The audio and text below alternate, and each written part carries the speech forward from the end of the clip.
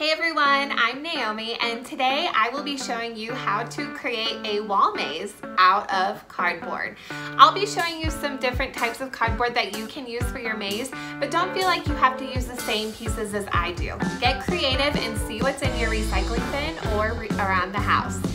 It's okay if you also make mistakes. We make mistakes to help us grow. I'm not expecting you to get it perfect the first time. That is okay. This is a learning experience, and with that, you're gonna have a really fun time. So let's get started with this tutorial. For this project, you will need scissors, masking or painter's tape, cardboard tubes, small cardboard boxes, egg cartons, a small ball. I use my round chapstick, or you can make a ball out of foil. You can definitely leave the cardboard tubes the way that they are, or you can create an opening by cutting the tubes in half like I show here.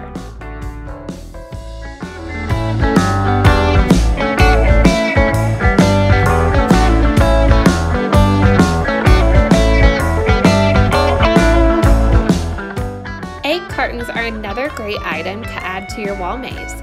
Cut off the lid and cut in half to have a tunnel for your ball to go through. Also, save the bottom of the egg carton. This can be a great basket to catch your ball at the end.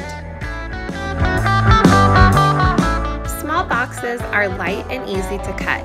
Again, you can leave the box whole or cut half of it like I'm showing you here with my toothpaste box.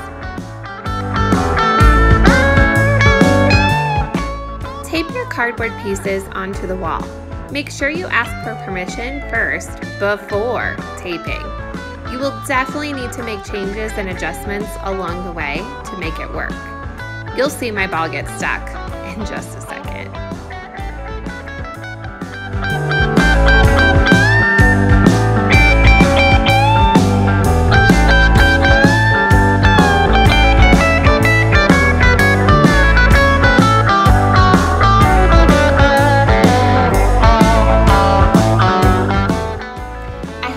Enjoyed this tutorial on how to create a wall maze. There are so many different ways that you can make this, and you can even add on some extra challenges. If you used an egg carton for your basket, you can write numbers inside so you can make a graph to see which slot is the most popular out of all the slots and see some trends. You can also add in different point values so you can see how many points you can score in 1 minute.